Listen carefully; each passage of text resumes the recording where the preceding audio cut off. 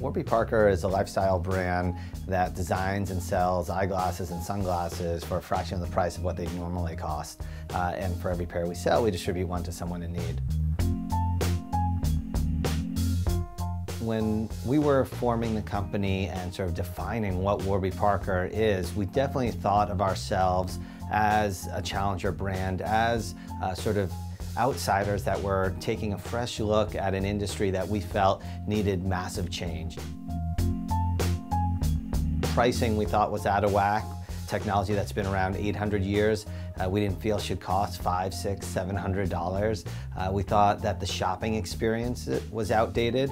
There were few outlets that you could buy glasses online. When you went into a traditional bricks and mortar store, often the glasses were in a glass display or on shelves behind the counter out of reach, so you couldn't touch them and throw them on your face.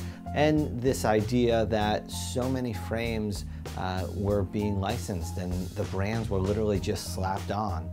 So when we looked at it, we thought, how can we come in here and radically transform it? And I think that is one of the definitions of a challenger brand.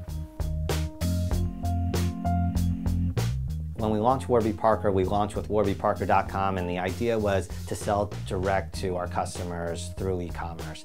By doing that, we could bypass the retailers and effectively the middlemen and transfer all of that margin to our customers.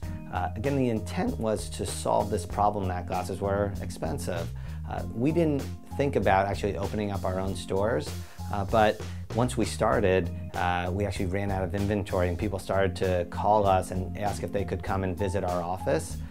When they would sort of come in, we'd lay the glasses on what was my dining room table because we were working out of my apartment at the time, and we started to play around with physical retail. That was our first sort of step into physical retail. And what we found was that physical retail serves the same purpose as e-commerce as long as we sort of own the store. So as we were getting bigger and we had the capital, we started to open up some stores, and we're finding that our stores and our site are very synergistic. And we think that the future of retail is actually the intersection of bricks and mortar and e-commerce. But I don't think we would have discovered that if we weren't sort of taking a high-level view of why are we here. We're here to transform this industry. We aren't necessarily here just to sell glasses online. I'm Neil Blumenthal. I'm the co-founder and co-CEO of Warby Parker.